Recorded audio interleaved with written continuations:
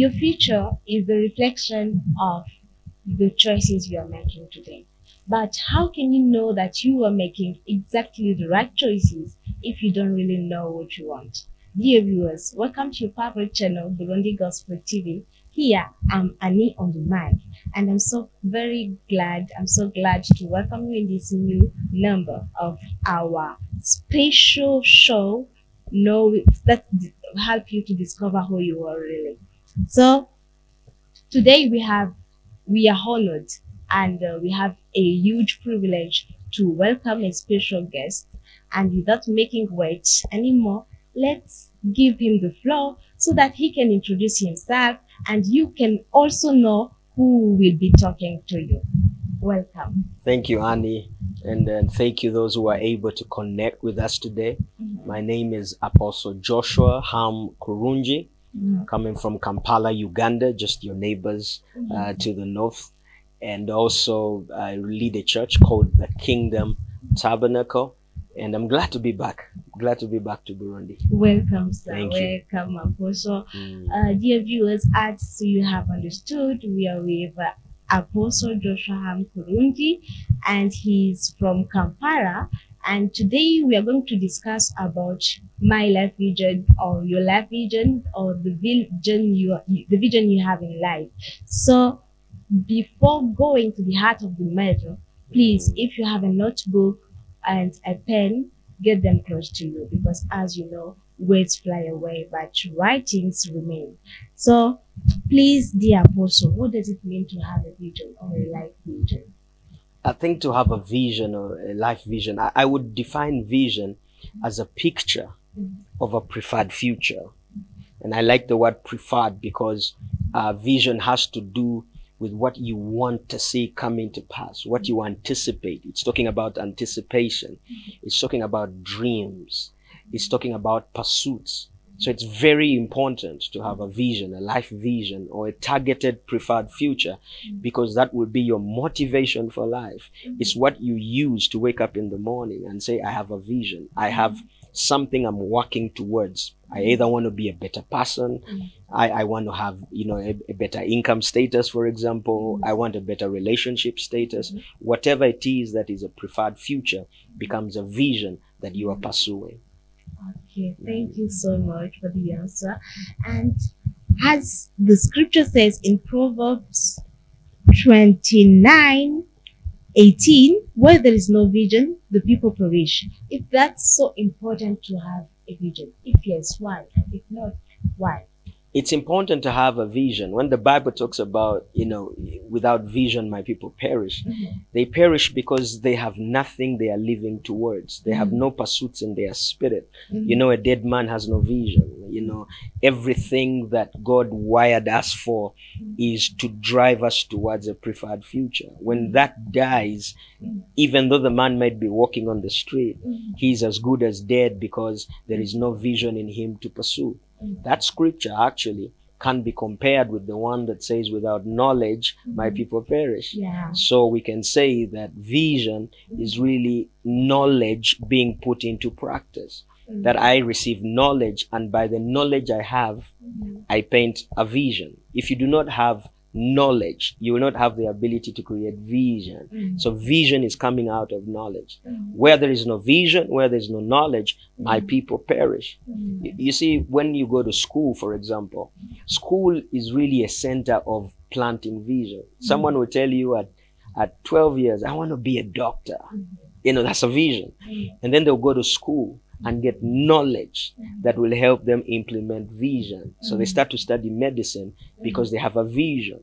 Now, if you don't have a vision, you go to school, you don't even know what you want to study. You say, you know what, let me do whatever comes, because you didn't have vision. So it's very important for you to have a personal vision, and vision is on many levels. But I guess right now we're really talking about it at a personal level. But as you develop a personal vision, then you're able to develop a family vision. Then you're able to develop a ministry vision. All of these things are coming from that first point of vision, which is your personal vision. And I believe the scripture is saying my people perish because God puts life in vision. I like that. God puts life in vision. So if you don't have vision, you don't have life. Wow. Mm. Dear viewers, as you have understood, God Himself is a God of vision. The coming of Jesus to the earth to save us from our sins was the vision of God. Definitely. Okay. Definitely. So now let's ask to the apostle, does just having a vision sufficient to make them happen in reality? I believe vision is just step number one. Mm. When we were stepping into the new year, I was asking God for what is the matching word? What's that word that is going to help us be successful this year? What does God have to say to a man who wants to be successful? And He gave me 4 steps, and I can share them with you. Yeah. So He says, 1, man must have vision. So you can imagine that's what we're talking about today. Yeah. You must be able to envision the year. Okay. So step number one is vision. But step number 2 is planning. Okay. Because when you have vision, you have to plan according to the vision. Step number 3 is prioritizing. So you start to prioritize according to the plan, which is according to the vision. Yeah. And then step number 4 is you start to take action. Okay, so you take action on according to the priorities that you have been given. For example, I'm a preacher. If my vision is to be a better preacher, to be a more impactful preacher, to be a person that will bring life to men, then because of that vision, I will start to plan around it. What do I have to do to be that man? Then I'll start to take priorities around that vision. There are people I will not hang out with because they are not priority. There are relationships I will not pursue because they are not priority. There are places I will not go because it doesn't feed my vision. Yeah. So my plan is how or what do I need to do to feed my vision. Vision is very innocent. It grows according to how you feed it. Okay, if you don't feed it healthy, it will die. If you begin to feed your vision, I have to study better, I have to read more, I have to pray more, because I'm feeding the vision that I saw. However, last step, which is step number 4, is I have to take action. I must begin to exercise the small steps that lead to the big step. They say Rome wasn't built in a day, but when you see the vision of Rome, you have to lay the first brick. Okay. Wow. We had so many steps, just 4. I think you have write them somewhere.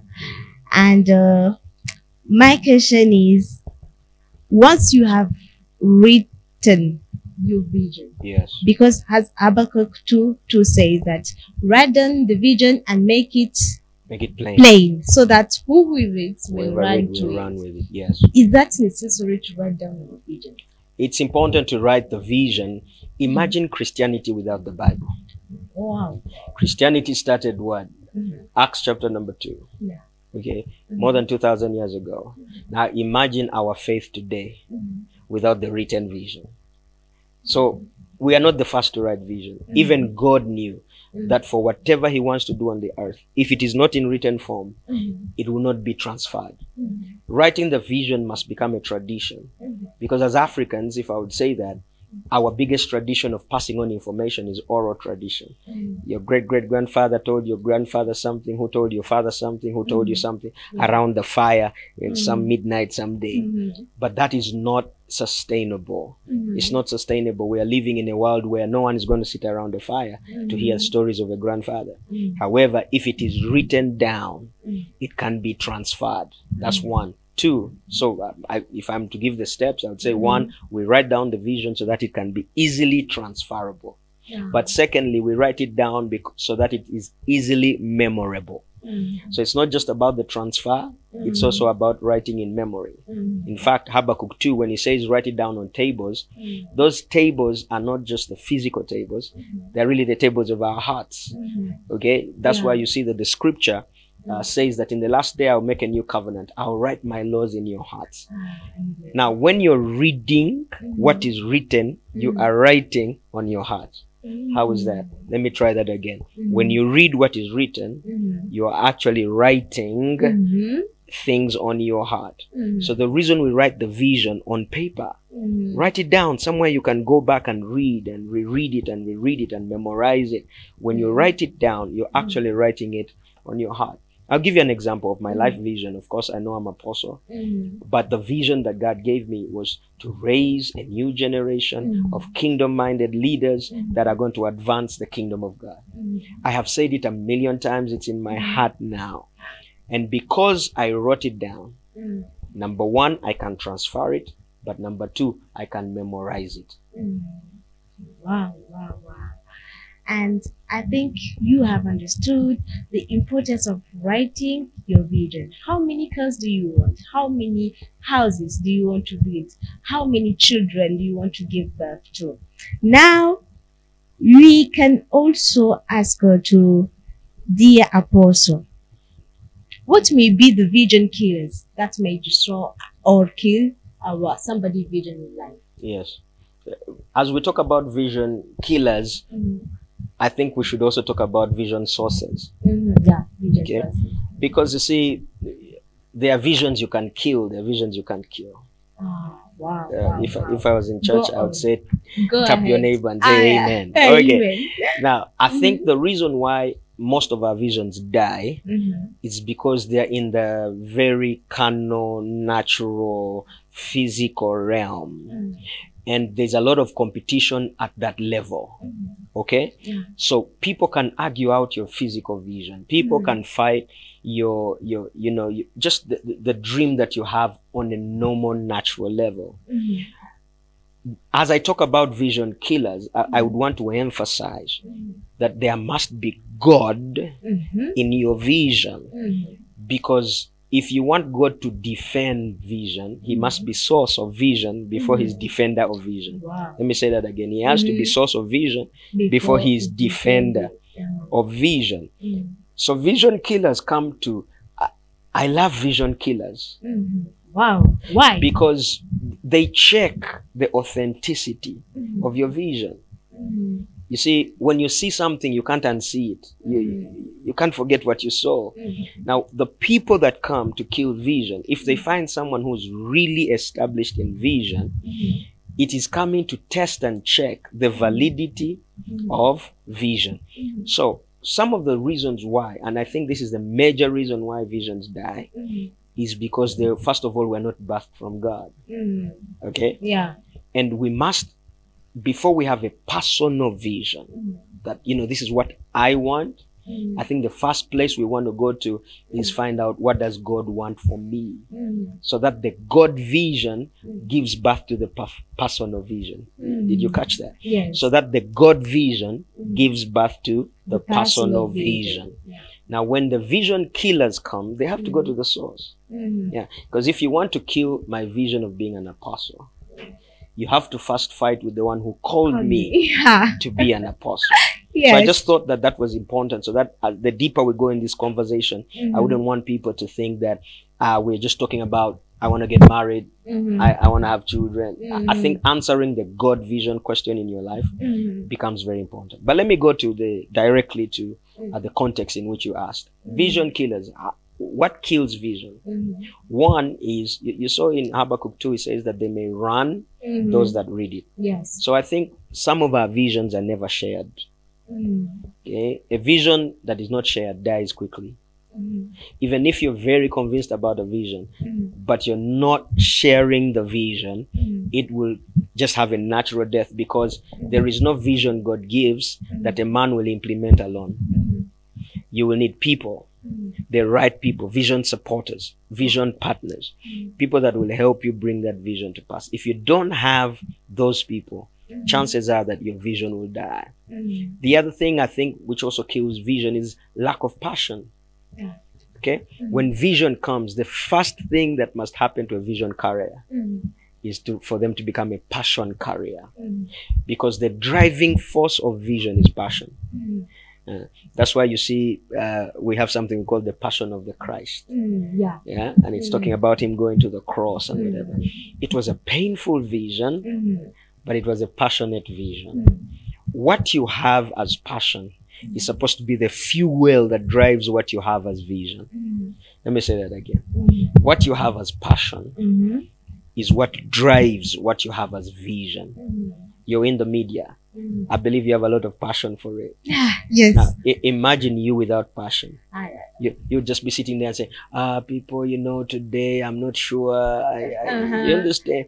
But it is your passion that drives your vision. Yeah. Vision is not easy. There'll be challenges to vision, but it is passion that helps you go past the challenges that you will face during your vision. Yeah. So I think one of the reasons people's vision dies is because their passion dies. If you have vision, look for what motivates passion. Wow. Yeah. There are not other killers. Vision killers. I mean, there are million. I think there are as many killers as you there are give just visions. Other two more. Okay, two more. Why would my vision die? Thirdly is not doing enough planning around your vision. This is what I mean. We are quick at dreaming, but very slow at planning. Yeah. We're even quick at praying, but very slow at planning. Yeah. And some man saying that if you do not plan, if you don't even plan to fail, right? You only fail in planning. Yeah. So if you fail to plan, you've already planned to fail. So the planning element is very, very key in making sure that visions come to pass. Then what I would think is a bit obvious, but now that you asked for more, is not having enough information about the vision that you have received. On the road to Damascus, Acts 26, Paul gets a vision. Jesus tells him, you know what? I've appeared unto you. You're going to be a preacher to the Gentiles. We like those encounters. They were beautiful. But Paul didn't then wake up and go and preach in the next church. No, he went for 3 years into Arabia, just so that he internalizes the vision, he conceptualizes it, he prays over it, but also gets every information necessary. We live in an information hub, the Google search, Wikipedia. You just type in and you get a million results about the thing you think you want to pursue. Get every information that is probably available to you in the direction of the vision that you carry. So the one thing that kills vision more than anything else is ignorance about the elements that cause that vision to come to pass. Yeah, so I believe we have to raise a generation of people who are hungry to know more about what they want to pursue. That's why you pay more money for people who read more. You understand? Yes. The time it takes to be a doctor is different from the time it takes to be a cab driver. Yeah. You need a month. Yeah. You just need a month and a car, and you're a cab driver. But if you're going to be a doctor, you take 5 years. Then they'll tell you take more 2 years in practice. Then you have to again specialize. Are you going to be a doctor for teeth, or a doctor for eyes, or for the heart? You understand? Yes. And the higher information is needed, the more expensive that vision becomes. I always tell my fellow pastors that, come on, you can't be preaching the same scripture the same way for the entire year. You have to get more information about what you are sharing, because then your vision will not die, because you have more information. You have more information about the vision that you want to pursue. Wow. So go back to school. Do you have a vision? Go back to school. Read another book. Research. Go to the internet. Find everything that you can around the vision that you're trying to pursue. Wow. As Apostle says, you have to plan. You have to go back to school. You have to add more knowledge so that you can make your vision happen in reality. Our other question is... And it's funny that the apostle didn't talk about the devil, because I think the devil is one of the last killers. we usually like to put him in front. The thief cometh not but to steal, kill, and destroy. So I didn't talk about him because I don't want to give him airplay. But if for any other reason, I think the devil is his job is to kill vision. Yeah. Is it faith also important when you have vision? Faith? Yes. Of course. I mean, without faith, you can't get vision. Let me put it this way: that faith is the spirit of vision. Faith is the spirit of vision. When you say I have a vision, I'm going to be somebody. I'm going to get somewhere. That's faith. It's the spirit of a vision. So as you're growing in faith, actually men of faith are very visionary. One of the ways you know that a man is a man of faith is how visionary they are. Yeah, Hebrews 11:1 says, now faith is the substance of things hoped for. It is the evidence of things not seen. What's that? Vision. Okay, so it's the evidence of vision and it's the substance of vision. It's the spirit that drives vision. If I want to know what my 2023 is going to be, or the year that I'm in, and I want to be successful in it, yeah, I don't even have to first ask God to give me a dream. I have to ask God to give me faith. Yeah. Because once He gives me faith, faith must be expressed. Faith is not static. Faith is the expression of God in a man's spirit. So that faith produces vision. It's the spirit that drives vision. Wow. Yeah. As we are emphasizing about faith, may it happen that sometimes our personal vision are different from the plan of God? Yes. So Definitely. when does that case happen? Should we resign from our vision, or should we respond to the call of God? You know, God wants to work with us. He doesn't want to work against us. Okay. Amen. God wants to be your best friend. He Yeah. wants to be your vision partner. Mhm. In fact, I usually joke because I do a lot of teaching on vision. And if our viewers will get time to go to our YouTube channel, you know, you will see that I speak a lot about faith and about vision. And one of the jokes I usually make is that the first company you need to start, my name is Joshua. So you must start a company called Joshua and God Associates. Yeah. Okay, I mean, me and God are the first partners in anything that we start. So that you don't have to do damage control when God then comes in and says, no, this is the way, walk in it. And yet you've gone 100 miles in the left. So it's better for you to know the right way so that you and God are on the same line rather than push yourself into a place and then have to do damage control to get back onto God's path. However, that being said, we serve God. His name is God because He deals in the impossible. Wow. It's so beautiful that God can use what the enemy meant for evil and turn it around for good. Yeah. And I have recognized that some of the places I went left and I thought I had gone left, I found that I needed the experience of left to handle right. As you were saying, there is a song singing, would the enemy turn for evil? Yes. Jehovah has turned it He has around, turned it around for good. for my good. I'll give you my personal example. I studied medicine. Can you imagine? Wow. I went to school, I did physics, chemistry, biology, mathematics. In my head, my vision was Dr. Joshua. But now it's Apostle Joshua. I spent 5 years thinking I'm going to be a doctor. God said, you're going to be an apostle. Yeah. Well, my personal vision was to be a doctor. God's vision was for me to be an apostle. Did I waste time doing science? Not at all. No. Because even as I preach, even as I read the Bible, I'm very scientific in my head. You know, I'm doing equations and I'm looking at scriptures in a certain way. You understand?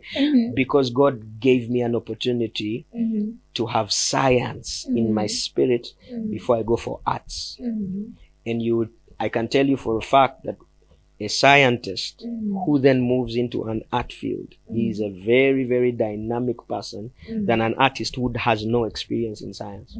Yeah. That's true. The word of God says in Habakkuk 2:3, okay, even though the vision tarries, which means takes a long time, yes, wait for it. For yes, surely it will come at an appointed time. yes. Dear Pastor, what can you tell to people who have started giving up on their vision because they take a long time to happen? Yeah, it's natural to want things to happen quickly. Yeah. But what I usually say is the time it takes to make a Toyota Corolla is not the same time it takes to make a Mercedes Benz. No offense, they are both cars, and any of the cars is good enough. But the time it takes to make a bicycle is not the same time it takes to make a car. Maybe that's a better analogy so that the Toyota drivers don't think I'm coming against them. You understand? But my point is here Mm-hmm. that your vision, a vision that takes time, for in your sense, it looks like it's taking time. Mm-hmm. In God's sense, Mm-hmm. He invests more in the preparation than in the final product. Mm-hmm. Yeah, because He knows what He is cooking. Mm-hmm. Go to any hotel, all these professional places, they take time. Yeah. They take time. But if you just want, throw it, just boil it, and I eat it. Just get the meat, throw it in hot water, and bring it out right now. I want it right now, and then let me eat it. That meat won't taste like chicken that has been marinated for the entire night. Mm-hmm. They've put all the spices and everything and marinated it, and then in the morning they are preparing this beautiful meal. It tastes better because it took longer. Mm-hmm. Yeah. So there are two things that are prepared. Now that we're talking about the preparation of vision. And I love that Habakkuk says the appointed time. There are two things that lead to the appointed time. One is the preparation of the vision, and two is the preparation of the visionary. Did you catch that? One is the preparation of the vision, and two is the preparation of the visionary. Both of them have to be prepared. You can't make the vision and not make the man of the vision, because otherwise you'll give a boy an adult's vision. So as the vision is being marinated or grown, the boy must become a man so that he can handle. Look at Joseph. Joseph had a dream. Joseph had a vision. Every night he says, I see the sun, I see the stars, I see the moon, I see things are bowing before me. He had a vision. Okay? But it was a big vision. It wasn't just about that. It was about the entire nation of Israel. Can you imagine dreaming for a nation? Wow. Yeah, some of us just have, I call them myopic visions, the short-sighted vision. Just me, myself, and I. That's where your vision ends. Me, myself, and I. But the Josephs of our generation have national visions. Okay. Now, for that national vision to come to pass, look at what Joseph went through. Look at him. I mean, sold into slavery, he's been through prison, been through condemnation, false accusation, but it made him a man. By the time he got to the palace, he can forgive those who took him to prison, because he knows this is not personal fight. This worked together for my good. Romans 8:28. All things are working together for the good. It's making me a better man because God's vision needs a better man. Let me talk to the person who has been waiting. The problem is not how long it takes. I want you to take this one home. Okay. The problem is what you do while you wait. Hallelujah. What kills vision is not the time it took. What kills vision is you did nothing while you were waiting. So the time of waiting is a time of investment, not a time of worry. Yeah. So the longer it takes, the more time you have to invest and prepare, so that by the time it happens, you're a better businessman. Don't say, God, I asked you for startup capital for 10 years. I'm not getting the startup capital. Okay. Before the startup capital came, do you have some money for MBs, like 100 MBs on your phone? Do you at least have that? Okay, fine. Can you use that 100 MBs to study financial management, to study balancing of books, to study accounting? Can you just use 100 MBs? You don't need 1,000,000 shillings to do that. You just need a few MBs. Go to Google. How do I run a business? How can you study while you wait for the business capital that you're asking? Because opportunity will come, but will you be prepared when the opportunity finally arrives? As Apostle says, there is preparation of the vision and preparation of the vision. Yes. Yes, right. So, dear viewers, thank you so much. As we are at the end of this show, thank you so much for following us. And we want to ask Apostle if you have a last word to tell to our viewers about vision. Yes. My last word is there is no limit for a dreamer. There is no limit for a visionary. There is no limit to a man who can hope again. I don't know where you are. I don't know what you've been dealing with. But when the year starts, this is our opportunity to also have a restart. But remember, a new year must find a new you. Can you take some time to dream again? Write down that dream. And can you have faith that the God who is at work in you will also follow through to see you through the processes that will take you to the accomplishment of the vision? I will encourage you with the words of the Bible. The scripture says that he that began a good work in you, he is also faithful to bring it to accomplishment by Christ Jesus. Dream, because the Lord caused you to be born for the visions of God. And I pray that even as you listen again to this particular sharing, that your spirit will be reminded of the things that God has always been awakening in the inside of you. Do not ignore those promptings that God is speaking to you about. You might be the pilot that Africa needs. You might be the doctor that Asia is waiting for. You might be the president that your nation is waiting for. There is no vision too big, and there is no vision that will not come to pass if a man can only believe that with God all things are possible. Amen, amen, amen.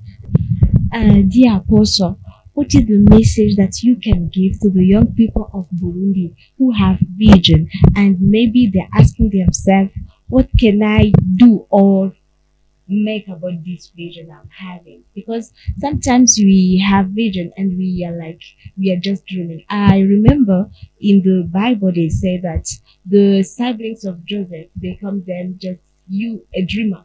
They call them a dreamer. So there are some people who are called dreamers. They are just dreamers because their siblings or their families don't believe that those dreams can one day become true. So what is your message to the young, or the young people, the Burundian young people? Okay. One statement I'll make is that every extraordinary man was born ordinary. Wow. Everyone you see that is special today, from the heads of state, Barack Obama, Desmond Tutu, Nelson Mandela, at birth, they were as ordinary can be. The difference was they got a dream and they pursued that dream. We all know about the man who said, I have a dream. And we know that that dream did come to pass, even beyond his lifetime. So I think that it doesn't matter what people call you. It matters whether you believe them or not. And because you are a dreamer, the best way to answer critics is by activating your dream. It's the best way, because I can imagine people who thought that these great men were nothing. When you finally become something, then they will know that you knew what you were doing. And let me address Burundi as a nation, and let me address the young people of Burundi as a nation. I believe Africa is one of the youngest continents. East Africa especially, almost 70% of our countries are below 70 years. 70% and below are youth. The young people under 35 years of age. That means that the heart of our nations is the young people. So don't ask the nation. One man said, don't ask what the nation can do for you. Ask what you can do for the nation. I believe that the young people are the heart of the nation. And I pray that we begin to have a heart for our nation. A heart to bring reconciliation. A heart to bring transformation. A heart to bring reformation. Every revolution was engineered by young men. So there is an opportunity right now for the young people to change the story, to rewrite the story by being better businessmen, okay, by being better professionals, being better at what you are doing for the good of the nation. I believe the greatest contribution to development is the workforce from the youth. So my word for Burundi is that Burundi, this is your greatest opportunity. Remember, you're joining the East African community, and your market is growing. Your potential is growing. I don't know a beautiful country like Burundi. Look at the lake. Look at the vegetation. Look at the greens. I mean, there's potential for tourism, trade, business, and it is the young people that should take up these opportunities. Don't get lost in quarrels and conversations and all of these divisions. Yes, the things that divide us. No, let's look at the natural resources. Let's look at the spiritual resources. I've been in this country for a bit, and I've seen how passionate people are for God. You have a spiritual resource. You have natural resource. Everything is working for Burundi. The question is, are the young people ready to take advantage of what is working for you? Okay. Please, Apostle, can you keep into prayer those who are struggling with setting their vision or making them happen, and those who have lost hope about their vision? Yes. So you want me to pray with you? Yes. Okay, Father, in the name of Jesus, I thank you for everyone that is watching, the vision bearers, the vision implementers, the vision supporters, everyone that is watching and wondering, where do I start? What do I do? Who do I call? I pray for one thing: wisdom. May the God of all wisdom, may the God of all wisdom bless you with the necessary wisdom for the vision that he's putting in your heart. May he show you the ways, the formulas, the patterns, the connections that you need. I pray that wisdom will be greater than fear. I pray that faith will be greater than fear. I pray that the Lord will open up opportunities. May he connect you to people of vision. I pray that even as you're sharing your vision, may you find people who are ready, waiting to run with your vision. I pray that God will supernaturally connect you to people that are responsible. For every Mary, may your Joseph begin to appear. For every Timothy, may your Paul begin to appear. For every Joseph, may Pharaoh, who's going to promote you, begin to appear. I pray for you, for the Daniels. May you be the interpreter of visions and dreams. May the wisdom of God and the connections that only come from God be your portion this year. That you will not struggle with God's vision. You will not be anxious and pushing and overly zealous about it. I pray that this vision that God put in you, he will also follow through to make sure that it comes to accomplishment. And I also pray that your heart will be at rest.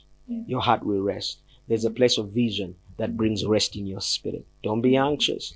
I refuse any anxiety, any restlessness in your heart. If it is of God, it shall come to pass. So I pray that God will give you wisdom, knowledge, supernatural understanding that causes you to be different from people who do not know God or have God. With God, may wisdom be that line that causes you to excel. This is your year of excellence. The year to go over and beyond. The year to do big things.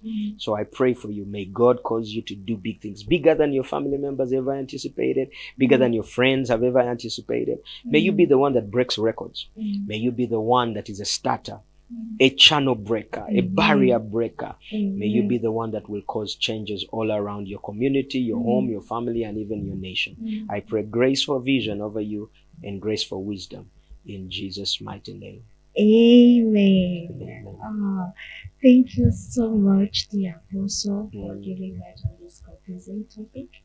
So we believe somebody has been helped with what you have said, and I think and believe that it is not the last time we have you in that kind of show. Definitely, I'll look forward for the next time I'm in the country, and you can tackle me down and say, hey, do you have one more thing to tell us? But otherwise, the world is virtual now. They can connect with me through our social media networks, especially YouTube. We have a lot of teaching there. Our channel is The Kingdom Tabernacle, and I believe they'll share that with you. Just type The Kingdom Tabernacle, you'll see our names coming up, or even just my name's Apostle Joshua Ham Kurungi. You should be able to see something. Subscribe, and let's stay in touch and talk vision. If you have your phone, please can you subscribe on his channel, please now, as we are about to finish this show. Go and subscribe, and I know you'll be blessed anymore and more with the thoughts of our Apostle. So Apostle, thank you. It was a huge privilege and favor to have you in this show, and God bless you. When you go back to Kampala, please greet them on our behalf and say we love them so much, and we are so blessed to have you. Thank you so much. So, dear viewers, we want to thank you, all of you, for following us in this good show.